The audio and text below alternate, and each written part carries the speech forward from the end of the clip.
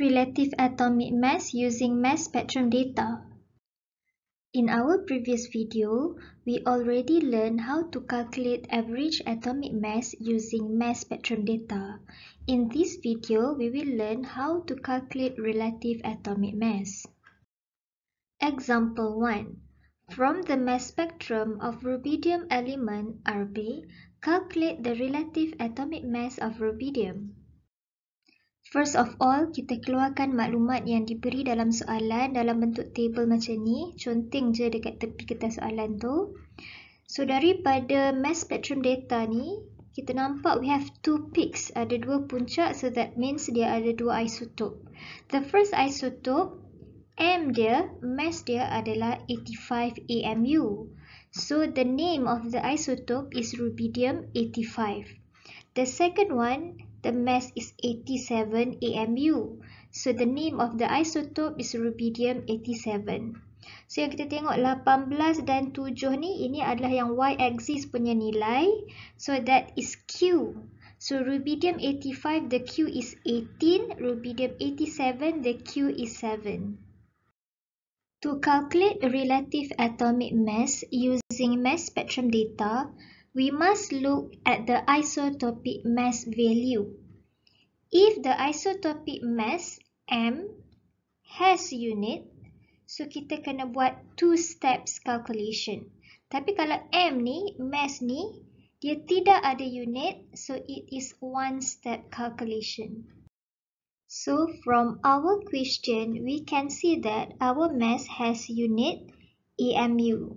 So this is two steps calculation. First step, kita akan calculate dulu average atomic mass menggunakan formula Ki-Miki. So we substitute the value. QI yang ni darab dengan MI yang ni ditambah dengan QI yang ni darab dengan MI yang ni. Dia jadi macam ni. Over total of QI 18 tambah 7. So we calculate, kita dapati nilai dia adalah 85.56 and the unit is AMU. Kenapa unit dia adalah AMU? Sebab M ni 85 dengan 87 ni unit dia adalah AMU. So that's why kita dapat dekat sini unit dia AMU. As we all know, average atomic mass has unit, but relative atomic mass has no unit. So that's why kita memerlukan step yang kedua supaya unit yang ada pada average atomic mass ni boleh kita hilangkan. So step yang kedua, kita akan buat pengiraan untuk relative atomic mass. So kita tulis dulu formula relative atomic mass. Yang atas ni adalah average mass of one atom of element. Ini apa benda? Ini sebenarnya adalah nilai average atomic mass, iaitu 85.56 AMU. Divide by 1/12 times mass of one atom of carbon 12. Ini berapa nilai mass ni? Ini adalah 12 AMU. So we substitute all the values. So kita akan buat pengiraan. 12 cancel out with 12. So kita akan dapat nilai dia adalah 85.56 dan unit dia dah hilang. Kenapa dah hilang? Because AMU ni kita dah cancel out dengan AMU yang ini. So bertepatanlah dengan apa yang kita belajar, iaitu relative atomic mass, dia no unit.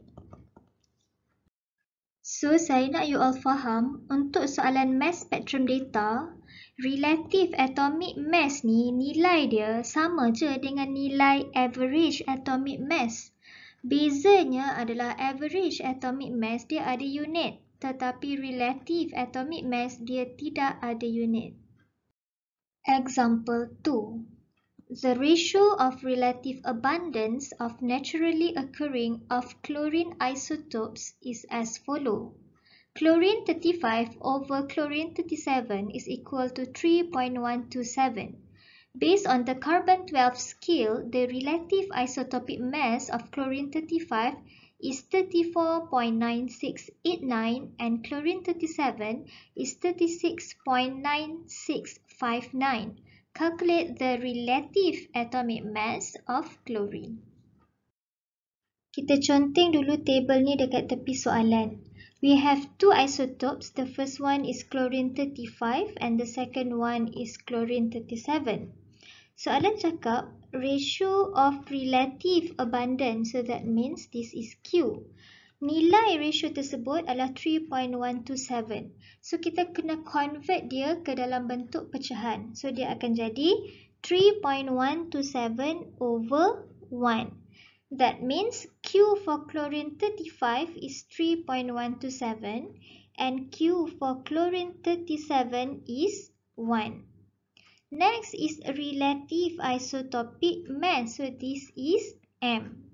So M for chlorine 35 is this one and M for chlorine 37 is this one. Before we calculate the relative atomic mass, kita kena tengok dulu kepada isotopic mass yang diberi. Tengok nilai dia ni ada unit ke tak ada unit. So kalau kita tengok kedua-dua ni tidak ada unit.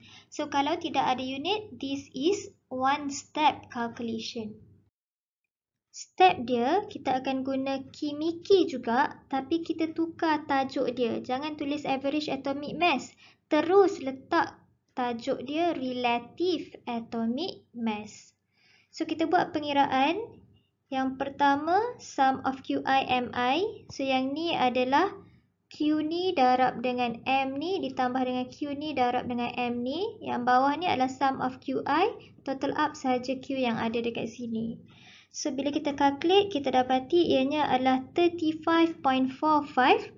Dan terus kita dapat nilai yang tak ada unit dah. Kenapa tak ada unit dah?